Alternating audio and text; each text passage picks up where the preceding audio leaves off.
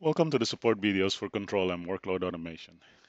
In this video, we will show you how to check if all your Control M jobs were ordered from a specific user daily and how you can order the missing jobs, if any. The utility we will be using in this video is CTMUD Check. CTMUD Check is a Control M server utility that enables you to check if all jobs that should have been ordered by an order method job are in the active jobs database. The command format is ctmud check minus daily with the user daily you want to check, minus action, either a list or order, an optional audit option, and an optional file parameter to write the output into.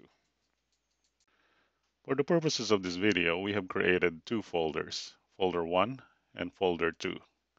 Both folders will be ordered by user daily A. Please note that these folders have not been checked in, so they have not been written to the Control M server database. Now let's see what happens when we try to issue CTMUD check against a user daily which is not in the database yet. CTMUD check minus daily user daily A minus action list. As you can see, the utility outputs an arguments error because the user daily specified does not have any folders defined for it in the database. Now let's go ahead and check in our folders so the user daily exists in the database. Let's check this in.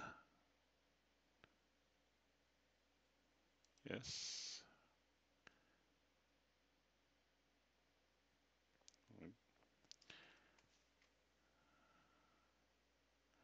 It's checking in the folders, synchronizing.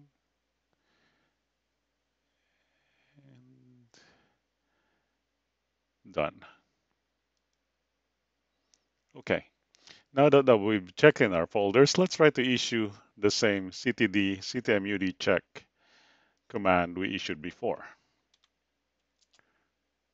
As you can see, now ctmud check lists all the folders that we just checked in because they have been checked in, but they are not in the active database. We've mentioned that one of the capabilities of CTMUD check is to order those jobs that it is supposed to have ordered but are not yet in the active database. So if we issue our CTMUD check command with an action of order, it should order all these jobs and folders that are on the list, and it did. And now that CTMUD check has ordered the jobs that is missing, let's see what happens when we issue the action list again.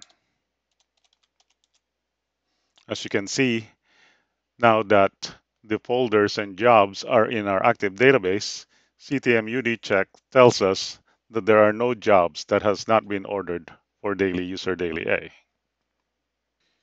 You can also use CTMUD check to check if your new day process has ordered all the jobs that it was supposed to ordered, because the new day process is simply the user daily system.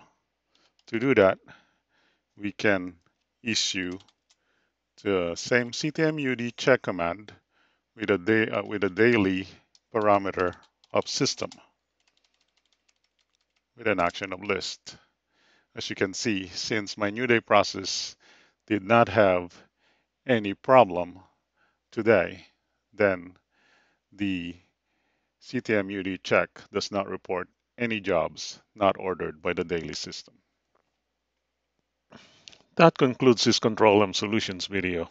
Thank you for watching. Please check our knowledge base and YouTube channel for more videos like this.